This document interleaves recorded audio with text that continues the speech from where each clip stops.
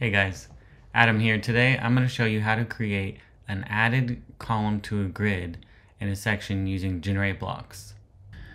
Alright, so here's our demo page, and we're going to address this first section that has a 2-column layout currently, but we want to make it 3 columns. Well, we're going to duplicate this container to create a secondary list of featured items. So let's go edit the page and come on down to our section we're going to address. And first we're going to duplicate this container that's holding our featured item list. So within the container, under your grid, click the plus icon to duplicate that grid item. Now it's automatically going to drop down to the next row because the width of these 3 containers together is now equal to greater than 100%. So we need to change the width so that they match 100% total. So let's see what this first grid is. 66% width. Let's go ahead and change that one to 50. Come to our first list here and drop it down to 25. And then come to this last container and drop that to 25 as well. Now you see actually they're all under the same section, lined up nicely. We can actually go into the grid here and change the vertical alignment to, let's say, center. That might look a little bit better design-wise. And save. Let's come to our page, refresh, and there we have it. Now what you can do as well, if we come back to the edit page, say we just wanted to add another grid but put some different content there.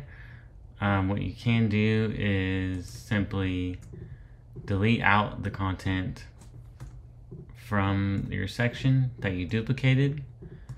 And now you can start from scratch. You can add an image here. So we can drop in an image.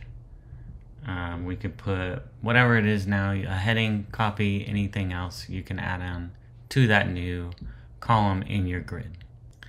Now say we have a section that is maybe only 1 column wide without already 2 columns in place. We can go ahead and create that so I could show you.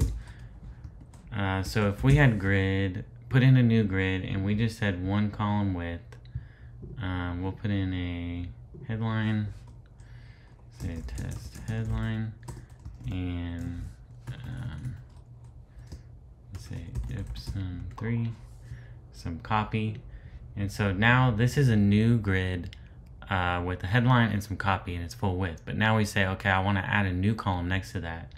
You can use the same method by highlighting the container in that grid, hitting duplicate grid item, and then adjusting the width again. So we'll go ahead and make this 50%, and then make this one 50%, and you can go ahead and delete these items, remove, and again, feel free to add whatever content it is that you need.